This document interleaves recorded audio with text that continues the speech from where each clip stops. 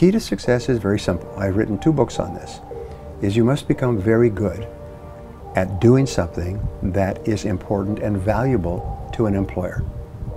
You must become very good at it. There are no successful people who are average, and it takes a long time to become very good at something. You must be determined from the beginning to work extra hours to become very good at the work that you do.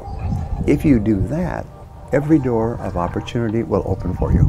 Your self-confidence will go up. People will admire you and respect you.